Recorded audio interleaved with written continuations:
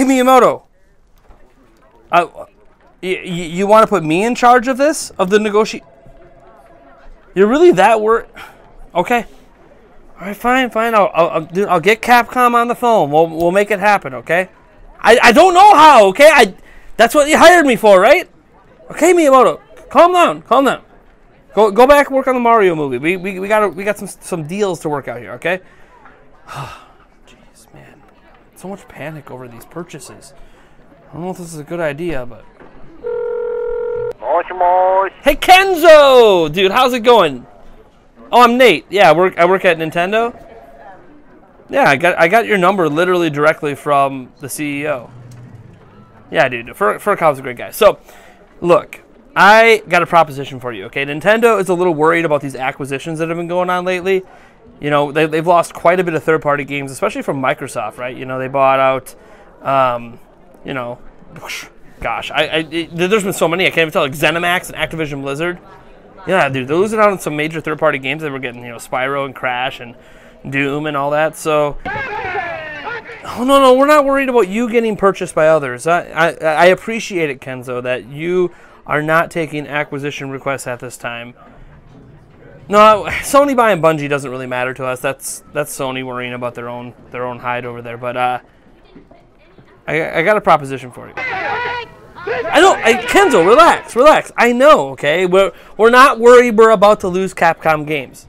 Like, duh. We can work out another Monster Hunter deal, right? Like, we're all... Yeah, okay. So, I got something better for you than a Monster Hunter deal. How's $5.2 billion sound? Oh, for the whole company. Yeah. Nintendo's that serious. We're willing to take half of our cash assets right now and buy Capcom, make you part of Nintendo's team. Oh, don't worry. You can still make third-party games for the first 2 years. Yeah. No, let's lock this deal in. So you're not even going to bring this to your investors? What's it going to take? The release date of Breath of the Wild 2? You want me to give you confidential information about the release date? Hold on, let me put you on hold. Hey, Numa, how's it going? Yeah, remember I was just hired yesterday? I'm Nate. Yeah, you know that YouTuber, Nintendo Prime. Yeah, okay. Look, dude. So I need to know the release date for Breath of the Wild 2. And no, it's not because I'm leaking it on my YouTube channel. There's no breaking reports here. I need to know it. We need this for the Capcom deal. They just want to know, the CEO, Kenzo, buddy, he's really asking. He won't broach the investors unless I tell him that release date because he really wants to play that game. By the way, oh, no, okay. Can I know the title? I got to give him something. That's the title? Okay, calm down. All right, keep professional. Nate, look. Anuma, I need that release date. Don't worry, I'll make him sign a confidentiality agreement. Okay.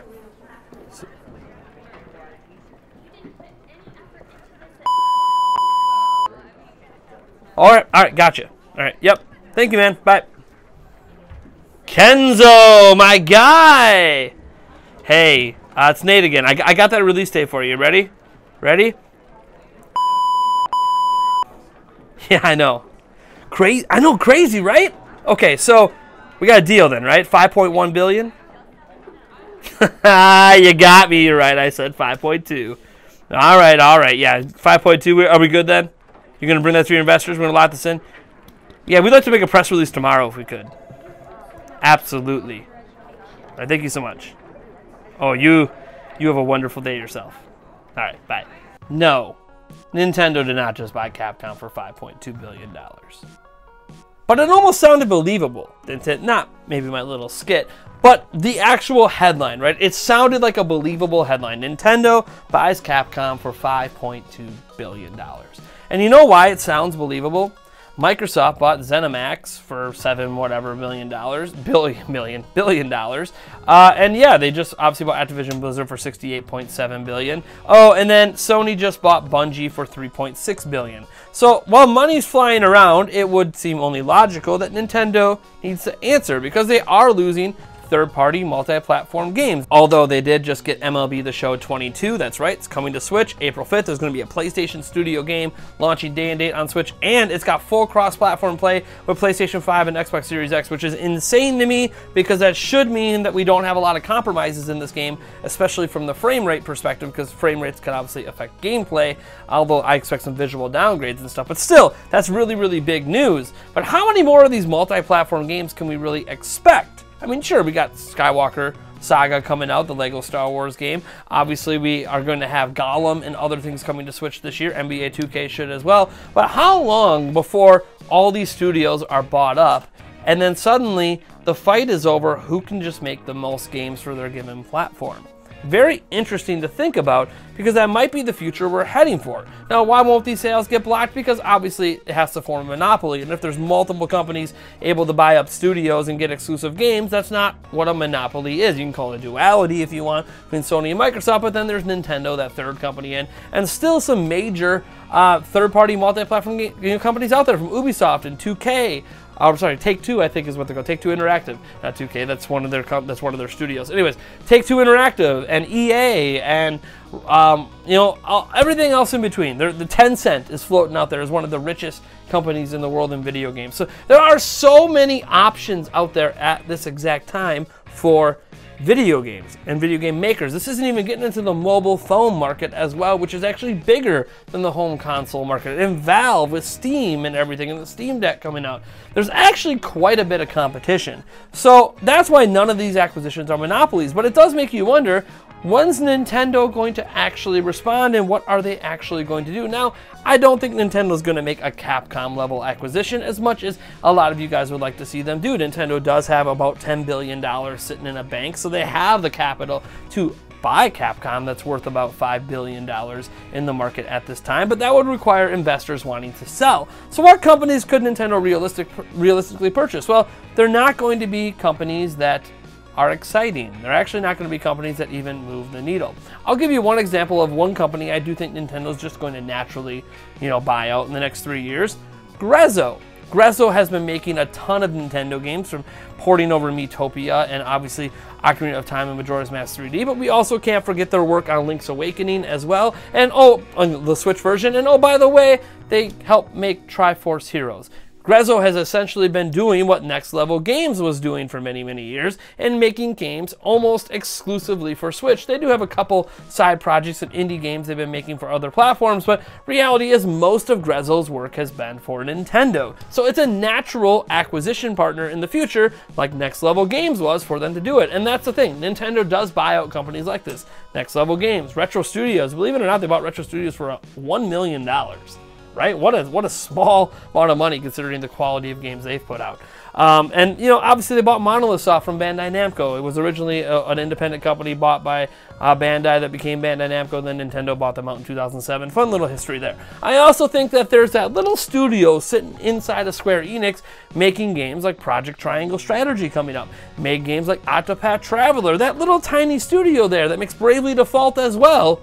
That could be a studio that Nintendo contacts Square Enix and go, hey, how much to buy that studio and the talent associated with it. Nintendo could make a smart purchase like that. But when I say smart purchases, these are low risk, low reward purchases. You're not really gaining a lot by buying these companies over what's already here, just higher profit margins on the games they're already making. So what can Nintendo do to answer? The question, I think, is the other way around. Microsoft is making acquisitions because they're trying to answer Sony and Nintendo. What are they trying to answer? The fact that those platforms have tons and tons and tons of exclusive games. Look at the top 10 best-selling games on Switch. Even Sony wishes they could pull the numbers Nintendo's doing. But that's because Nintendo is massively successful with their currently existing games. The problem we have to worry about is the future. And we know that there's more acquisitions coming. Sony's Jim Ryan has already come out today to say Sony is not done with their acquisitions, meaning they obviously have deals in the works with other companies that just aren't finalized yet. And Jeff Keighley came out and actually said that he's aware of several acquisition deals that are in the final stages of negotiations. He wouldn't say who they're in the final stages of negotiations with, whether it's Sony, who Jim Ryan confirmed, Microsoft, who we know is willing to make deals, and then obviously there's Nintendo floating out there. We don't really know who's looking to buy who, but we know that it is happening.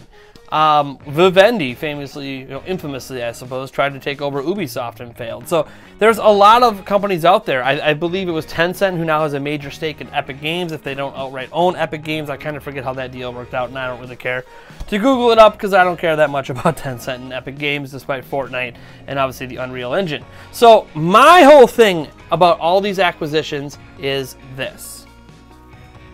Nintendo will have to do something at some point. What they have to do, I don't know. People think Microsoft should be buying out, something like Platinum Games or some sort of Japanese studio, which it's very hard for an American company to buy out a Japanese company. There's a lot of laws and a lot of ins and outs with that. But what is possible is obviously Nintendo buying out Japanese companies and then also buying out some Western ones. The thing is, Nintendo isn't Microsoft. They don't have a market cap of over $2 trillion. They're not even Sony, who has a market cap over $140 billion. However, I will say this. Despite Sony's market cap, their gaming sector only makes up about $14 billion of that market cap.